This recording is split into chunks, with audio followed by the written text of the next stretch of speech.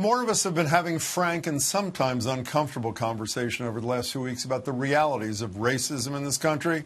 And for some, these conversations have had consequences. You may have seen the Globe story of a teacher at Pierce Middle School in Milton, Zakia Jarrett, who was put on administrative leave earlier this month after she told her sixth graders in the midst of a lesson about race that, quote, many cops are racist. And a wrongful recording of that made it to the school's principal. Although the suspension was short-lived and Jarrett was reinstated after a few hours, roughly 400 parents signed a letter to school officials saying the suspension, quote, indicates institutional racism is playing itself out in our classrooms. And then this past Friday, Juneteenth, members of the community rallied outside the school in support of her. Zakia Jarrett joins me now. Thank you so much for making yourself available. Thank you for having me. What did it feel like when you got the call the next day saying that you're being put on administrative leave? What did that feel like? It was devastating. But at first, I had no idea why. In the conversation with my principal, he didn't indicate what was the reason. He said there was an allegation about a comment I had made. So first, I was just flabbergasted. I couldn't think what it was that I could have said that was, would wind me up with a suspension, with a paid leave. And I was racking my brain trying to figure it out. And I was, honestly, it just was sort of terrifying. So before you were put on administrative leave, locked out of your email account, locked out of your own lesson plans, were you asked for your side of the story, or was it just a done deal? No, I was not. I didn't know anything about the fact that my lesson was recorded until some hours after the initial phone call saying that I was placed on leave. You know, one of the ironies of this, 3 days before you taught that class, there's a statement put out by the superintendent, Mary Gormley, and I'm just read one line. Our silence on issues of race and equity will be interpreted by those in our care that we accept the current unjust reality, and we do not. So you chose no silence. You obviously paid a price for it. The superintendent, I'm told, apologized. I'm told the principal apologized. Did you consider those apologies heartfelt? Did they do it for you or no? As an educator, I see a lot of apologies. Students are often told to apologize to others, and sometimes it's genuine and sometimes it's not. And I think that they are probably sorry, but I'm not sure they're sorry for the things I wish they were sorry for doing. Which is what?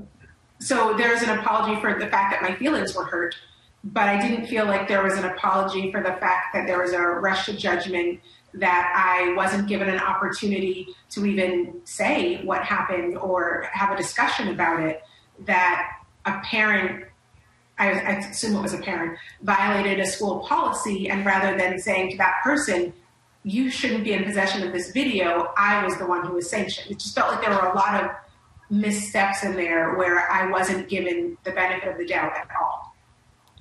One of the Globe, and by the way, I should have said you've taught 18 years. You're not a new kid on the block. I should have said that in the beginning. A seventh grader is quoted in one of the Globe stories saying, it's a Milton seventh grader, it's like an unwritten law at my school that you can't talk about race too much. Are you worried about the impact on the kids, on students, because of what happened to you? Absolutely. Because the petition that you mentioned, that letter was promoted on Facebook. Students know about this. I've received emails from students supporting me, but I worry that they will be fearful when they are asked to speak about race or have the opportunity to do so. Do you worry that other teachers will be fearful too, that there's a chilling effect on your colleagues and frankly beyond? I'm sorry, I didn't mean to speak over you. It's a certainty. No, my coworkers have said that they are afraid of speaking up now. They don't want to end up like I did. Would you be willing to teach the exact same lesson in the exact same way in the exact same school after what happened to you? That's a great question. I thought it was an excellent lesson, and I thought it was a wonderful way to incorporate current events with literature, with poetry.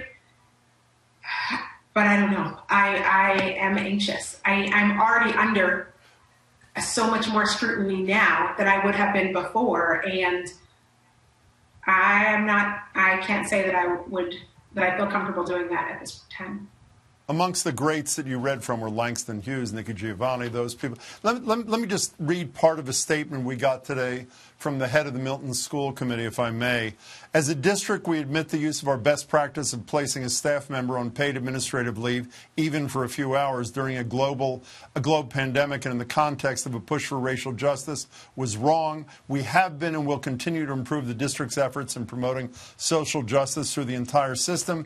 We hope Ms. Jarrett will join us in our efforts. Are you willing to join them in their efforts? I'm willing and interested in pushing the district to become anti-racist, actively anti-racist. So I don't know exactly what steps the district is planning to take, but I know that things need to change, and I would like to be a part of making that happen. You know, I don't know you before I read about you in the Globe, but if my kids were young and they lived in Milton, I would love you to have been their teacher. Zakia Jarrett, thank you so much for your time. Thank you.